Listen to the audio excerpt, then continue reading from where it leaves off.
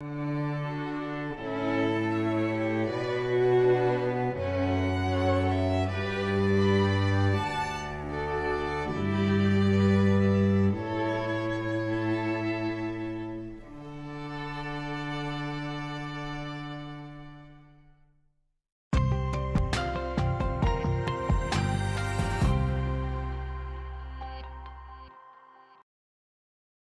everybody, I'm Mufi Hannemann. Welcome again to ThinkTech Hawaii, another edition of Tourism 101, where we talk about issues affecting our #1 industry in the state, tourism. Today we're going to focus on a district, iconic, historic, and everyone has a favorite story about Chinatown, because through the years it's been a gathering place for many reasons, cultural reasons, religious reasons, commerce, all kinds of activities that take place in Chinatown. But with this progress and development has also come a series of challenges. I want to have two individuals speak specifically to what they're doing to make Chinatown a better place to live, work, and play. One of them is Shawn Hamamoto, who is the Executive Director of the Neighborhood Board Commission. He's done a bang-up job there in reaching all the different neighborhood boards, soliciting their participation and involvement. And the mayor has recently appointed him to be the liaison for the Chinatown community with the administration.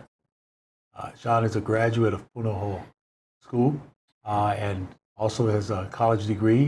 He went to school on the mainland, came back home and finished up here, and has had years of experience working in government. He was a former senior aide to Councilmember Rod Tam, and in the present administration, he heads the Neighborhood Board Commission. Thank you for being here. Thank you.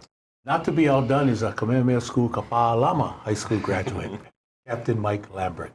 Captain Lambert got his degree in business administration from UH West Oahu, and he's had a meteoric rise in the department from officer, sergeant, major, and now captain. And he's really recently been appointed to head up a new unit within HPD called the Community Outreach Unit, and a lot of it has to do in Chinatown. Thank you for being on the show, Captain. Afternoon, sir. Yeah. So let's start with you, Captain. Let's talk about some of the law enforcement challenges that have been part of the challenge of ensuring that Chinatown is a safe place for all of us.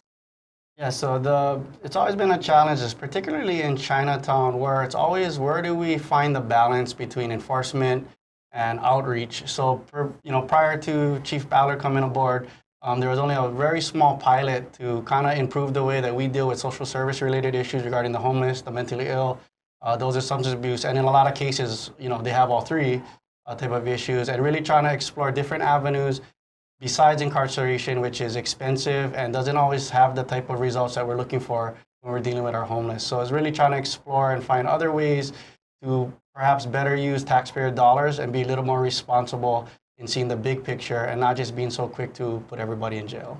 What about the crime rate in Chinatown? Oftentimes there's this competition between Waikiki and Chinatown.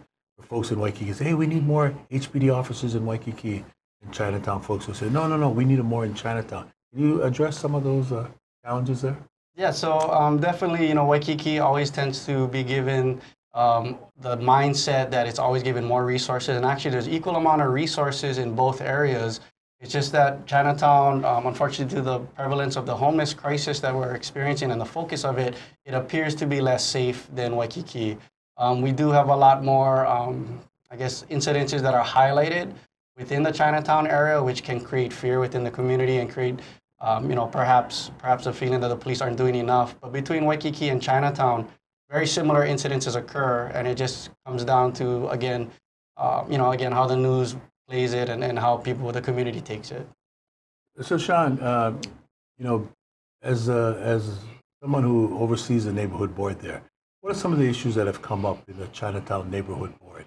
So, definitely congruent to what Officer Lambert has said, homelessness over the years has become more prevalent.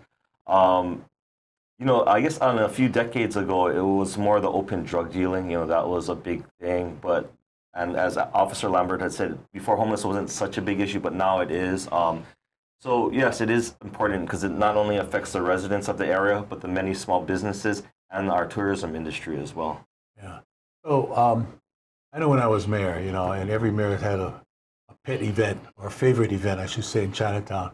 And certainly it was always impressed upon me, and I recognized it quickly that, you can't keep your eye off the ball, that you can't take Chinatown district for granted. Talk about some of the challenges, the ongoing challenges that the city has in terms of doing the maintenance work in Chinatown or the cleanup that people, whether at the neighborhood boards or in the legislature, talk about, why isn't this being done? Why isn't that being done? Yeah, thank you, Mayor. Sanitation has been an ongoing issue, and of course, this is in conjunction with the homeless. Way back when the city used to have better resources, I believe Mayor Harris back then had a clean team where they could regularly power wash streets and so forth. What had happened over the years is the areas of responsibility grew. So more people wanted more and more service, but what happened is the resources either stayed the same or shrank, because I know like some of their equipment got stolen. So bottom line is the resources were unfortunately spread thin. I think this is when the community steps up. There's a lot of neighborhood security watches. There are volunteers in the community that have been willing to step up to take part in, either doing citizen watches with HPD or even volunteering to, help with the cleanups. So it is a true community effort. Captain, can you talk about the community outreach unit? They say it's newly created. You talk about why it was put together. And I know why they put you there, because you're a creative guy and you love going out in the community. But talk about what that entails. So what the community outreach unit is, it's a group of officers that really have a big heart. Sometimes we've been referred to as outreach workers with firearms, and kind of funny, we're still police officers. I want everybody to remember that. But definitely we have brought in the way that we look at problems and the way that we attack issues that affect the community. So one of the biggest things we want to do is support diversion programs. Diversion programs meaning that instead of being so quick to put somebody in jail, we try to put them into mental health services. We try to put them into substance abuse treatment programs, because the data shows that there's a lot better results for individuals that are put into services rather than jail. A lot of times they come out worse than they were when they went in, and it's kind of a revolving door. So we really want to try to leverage our community partners, which we have a lot of great community partners that support our initiative. They take our phone calls and we encounter individuals that could use mental health services or substance abuse or the simplest of housing services. And they go ahead and they take those phone calls for us. And again, instead of having to leverage jail, we go ahead and divert them to services. We're going to drill down a little more on that because of some new initiatives as a result of some funding that the Hawaii Tourism Authority and the Hawaii Lodging and Tourism Association got together with the state to provide. Before we do that, Shawn, I want to come back to you. And I want to talk about, Chinatown is often seen from some folks who come here, well, that's just Chinatown and that's just for the Chinese community. But there are other ethnic groups that gravitate to Chinatown. Talk about that. Yeah, absolutely, and you're correct, Mayor. If you look back historically at Chinatown, it was the entry point where all nationalities came through. For example, my great-grandfather, when he first came to Oahu, the first place he lived was on River Street in Chinatown. So yes, although called Chinatown, it is a place for all nationalities. And I remember when I was on the council, I got to work with, to help bring about the Arts and Marks Garage. And I'm happy to see that it's continuing to function and flourish. But the arts has always been a big part of Chinatown that brings people from all ethnic groups and all ages.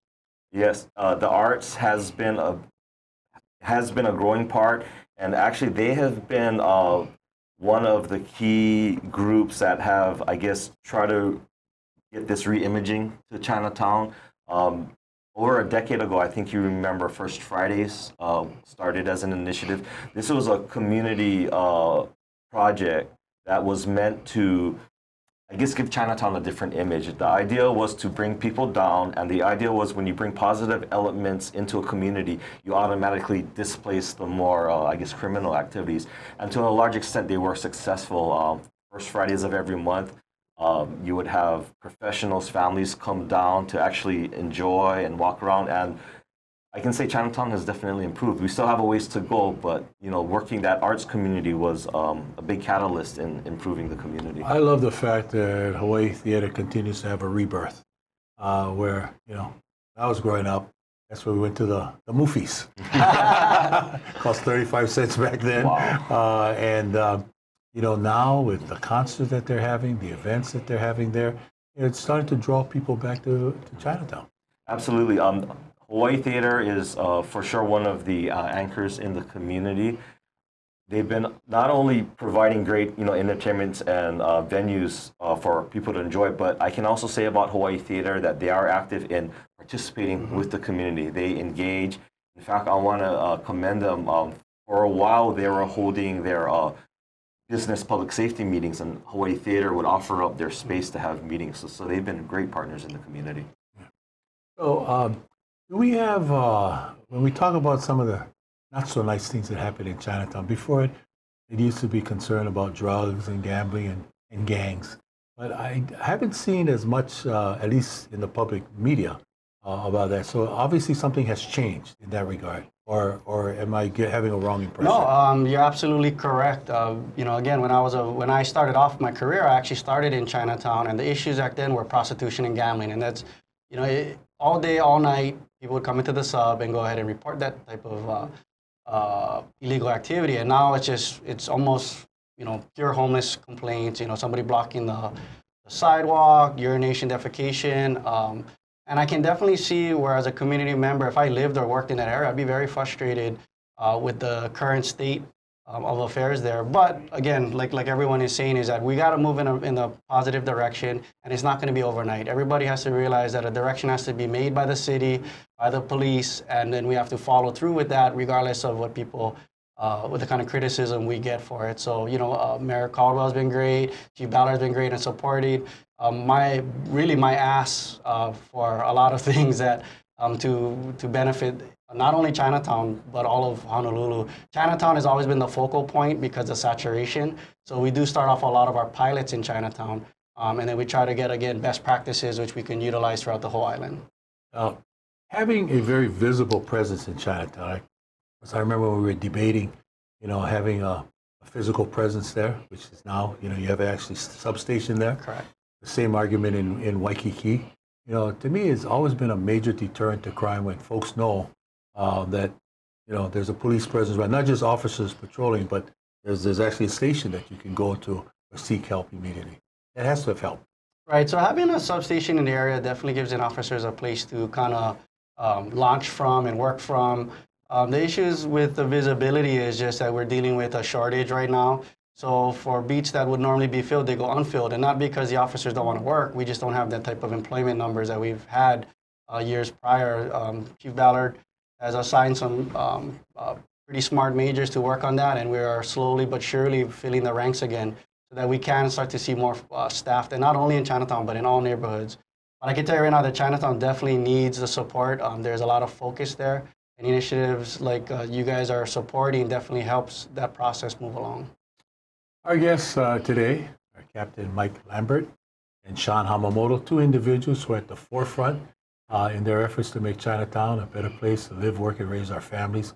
And it goes without saying, I think every mayor has regarded Chinatown as a special district. But the challenges change throughout the years. And now, in the second part of our show, we're going to focus on homelessness, which has really become a major issue in Chinatown, as it has throughout the rest of Oahu. There's some creative solutions, and there's some individuals and organizations that have come together to make sure that we address this head on. So we're going to take a little pause for the cause, a little break here, and then we'll be back with more from ThinkTech Hawaii, Tourism 101, where our focus today is on Chinatown. Hi guys, I'm your host Lillian Kumick from Lillian's Vegan World. I come to you live every second Friday from 3 p.m. And this is the show where I talk about the plant-based lifestyle and veganism.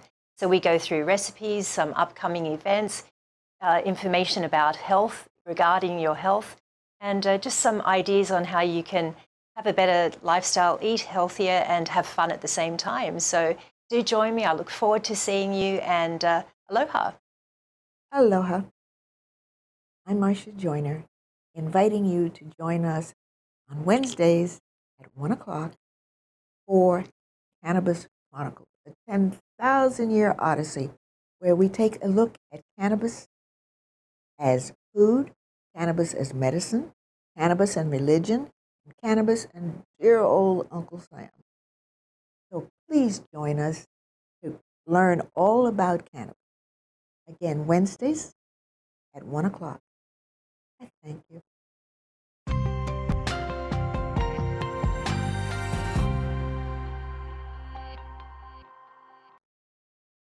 Welcome again, everyone, to ThinkTech Hawaii. Today we're talking about Chinatown here on Tourism 101. Our guests are Shawn Hamamoto, the Executive Director of the Neighborhood Board Commission, and Captain Mike Lambert. Shawn, the Neighborhood Board is one forum for people to come forward, share their mana'o, share their concerns, complain. What are some of the other organizations that you work with as the liaison of the mayor in the Chinatown area? Thank you, Mayor. And you know, that is the exact reason why the mayor assigned me to this, is for the fact that there are so many different groups. So in addition to the neighborhood board, you have fantastic organizations like the Chinatown Improvement District, the Chinatown Business and Community Association, CBCA. You have the Arts District Experience, then you have the Chinese Chamber of Commerce, United Chinese Society. And one good thing is, while they all have their own interests, they do share I guess a common thought of doing what's good for the community. But you know, because there's so many and so scattered, it really does take someone to be a liaison to kind of help, I guess, shepherd these discussions to be constructive. You know, I know when I was mayor, there's always those figures that have been involved in the community for a long time that everybody kind of looks to. Nothing can come through Chinatown without their permission. You know, my day was Sunny Wong, yes. Hinchu Lao.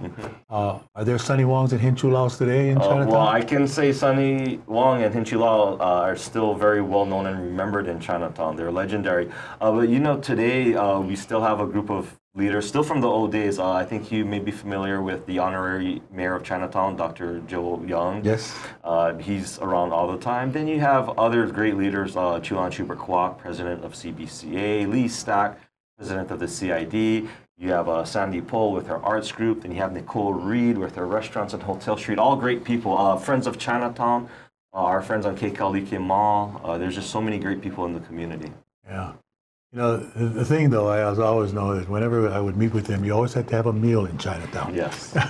You got a favorite Chinese restaurant or two that you want to share with us? Oh I know gosh. you got to be politically correct, but, you know, when you're owner for Chinese food. You know, I want to be honest to say I've never had a bad meal in Chinatown. You can tell he was a government job. Good answer. But I will say I did thoroughly enjoy the meal we had together at Golden Palace, where I believe you tried the chicken feet. Yes, I did. But you know, and Chinatown is just a wonderful place, and I think, and that's why it's so attractive for tourists, because of its authenticity and its history. Captain, I want to come back to you. We have an annual conference called the Visitor Public Safety Conference every year, where we as a tourism industry come together and we sit down with HPD and all the law enforcement stakeholders and business owners and the community and try to identify the hot button issues. And we kind of say, look, we're in it together, let's work together and collaborate on this. And so in our conference that we had earlier this year, Captain Ballard came and Deputy Chief McCarthy. They always participate. And she said in no uncertain terms, the number one issue for HPD is homelessness. And she appealed to us to help and assist. And obviously, we were all ears. And she talked in particular about a certain model that came from the city of Seattle, the LEAD program. We got together, and as you all know, we were able to find some matching funds from the state, in which we awarded some dollars to the Hawaii Harm and Health Reduction Center, led by Heather Lusk, and we gave them a $90,000 grant to go forward in this mission in collaborating with HPD. We also gave $15,000 to the Chinatown Improvement District for their Citizen Patrol program. That being said, I want to acknowledge and credit Hawaii Tourism Authority, Ms. Tatum.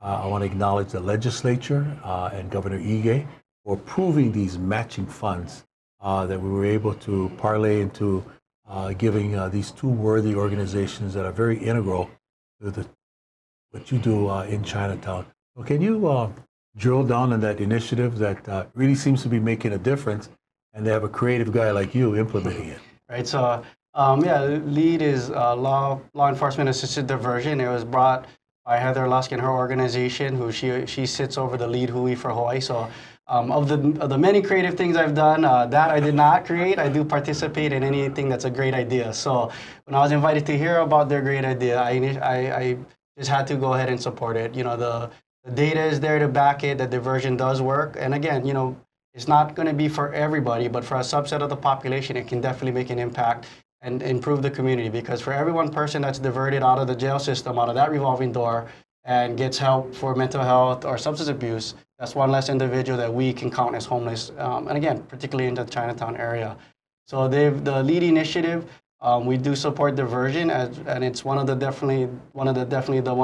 main diversion programs that we're looking at to move forward. It's always the devil's in the details and trying to iron out a memorandum of agreement into how that process would work. But we're definitely interested in supporting it and making sure that when we do encounter individuals that could benefit from a program that Heather and her team have put together or brought here to Honolulu, that we go ahead and send in that direction instead of to jail just to be released in the morning and back out on the street. Now, I was impressed with the statistics that Heather provided to us to demonstrate why this would be a good contribution to make to them of $90,000.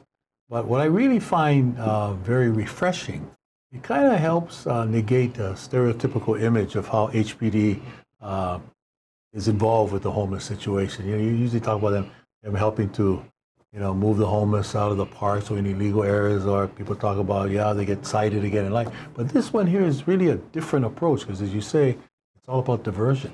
Correct. So we definitely want to be, how can I say, more dynamic in the way that we approach it, right? It's very easy and it's very impersonal to just give someone a ticket and walk away. It's very impersonal to just arrest someone, drop them off in jail. What it does take is somebody to ask somebody, why are you out here?